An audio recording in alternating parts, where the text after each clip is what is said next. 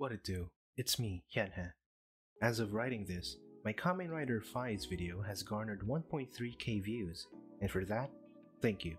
I remember when Kamen Rider Blade used to be on local television, I was obsessed with how the characters would do their hand-waving gestures before they would transform, and of course, I would mimic them when no one was around. To be honest, it felt cool. As usual, minor spoilers ahead. Kamen Rider Blade is the 14th installment of the Kamen Rider series. After Kamen Rider Fi's, it has 49 episodes, 1 movie, and 2 specials. I've only watched the TV series, so I'm gonna base this video on just that. 52 demons, known as the Undead, participated in a battle royale 10,000 years ago called Battle Fight. The human undead got number 1 victory royale, and their prize was control over the entire planet. Fast forward to the present day, archaeologists did their thing and accidentally set the sealed undead free, causing another battle fight to occur, and it's up to our heroes to stop them. Kamen Riders Blade and Garen. Chalice and Liangle appear later in the story, along with twists and turns and the usual questioning of one's morals. As all tokusatsu shows go, the writing is formulaic. Monster appears, MC probably gets washed, argues with his comrade, learns something, powers up, runs it back, wins, probably someone's been watching them in the shadows. See you next episode. However, this series in particular didn't bore me at all. It made me laugh, it made me intrigued, it made me watch more. That's how you know it's good. Same thing applies to novels. Each character has their own personal problems and eventually help each other solve each one.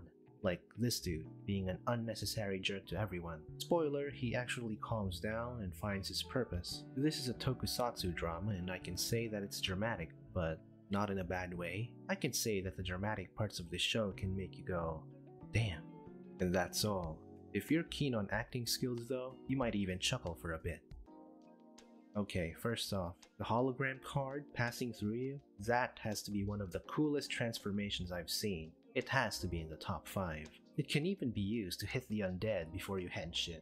I have nothing bad to say about the way this show is shot because it's a tokusatsu. You can't buy a gun and expect it to clean the kitchen. The CGI can be forgiven because it was made in 2004. The fight scenes are engaging, the power-up moments look cool, and the opening credit sequence goes hard. I'm sure the majority of tokusatsu fans like the first one more than the second. To sum it up, the cinematography still holds up to this day. They're perfect. The motifs of this series are insects and playing cards, and you can really see it on their suits. Nothing looks goofy or over the top. We'll start with Blade, Hercules beetle and spades. The dark blue inner shell paired with silver platings, flat shoulder pads and a rounded faceplate make the suit not stand out that much compared to the other 3 suits. However, the contrasting gold pieces make up for it and could signify the potential to become something even more. The lines below his shoulder pads are good because of how they change when observing his king form. Now the gold has spread throughout the whole costume and it is amazing. Garen, stag beetle and diamonds. The dark red inner shell makes the green eyes pop out. The horned faceplate and pointy shoulder pads make the suit look aggressive. It commands respect and assert dominance. Like a stag beetle, this fits the character of Sakuya Tachibana. No BS, he wants the job done. Chalice, elegant praying mantis, hearts, and the Joker card. This suit stands out from the other 3 due to the markings around its body and its eyes. The design is otherworldly. The red and gold markings paired with the robotic-shaped silver arm braces and boots. The wild form shares the same quality with wild color combinations and a pointy silhouette. It's the odd one, like the Joker card. If I saw this pop out from the dark, I would jump, then I would touch it. Sensually. Liangle, am I saying that right?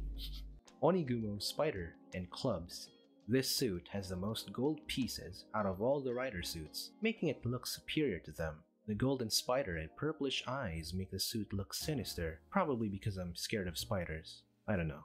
The shape of the helmet, the shoulder pads, make it look like royalty. Some sort of power-hungry prince with an evil laugh.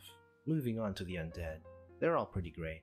The details on their suits are insane, and I'm sure they could scare children up close. 2004. This show was made in 2004. Just look at all this drip. Look at the hairstyles as well. Funny thing is, one of my uncles grew out his hair back in the day like an anime character, he said. One day, he went to a salon to get it trimmed or something. Then the hairstylist cut one long side of his hair. He was livid. Point is, anime hair is still relevant to this day. Look at your Twitter feed. See? I'm not there. Once again, this show has some campy elements to it, but you can't blame them. They were still fresh from the workshop. Tsubaki Takayuki, who portrayed Kazuma Kenzaki, started his career 3 years prior in Go, a coming-of-age movie directed by Isao Yukisada. Ryoji Morimoto, who starred as Hajime Aikawa, was in Gokusen. Do you remember Gokusen? I just found out that there have been many memes that spawned from this series due to how the actors performed.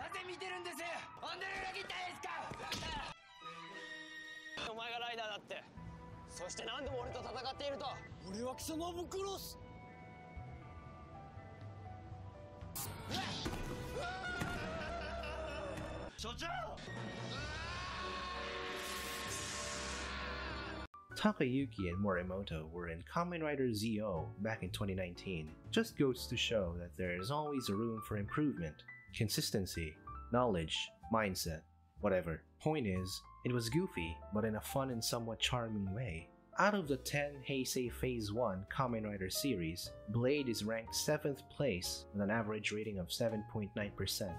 Yes, you could just watch Agito, which has the highest average rating of 11.7. We'll try to give Blade a shot. Give me a shot as well by hitting the like and subscribe.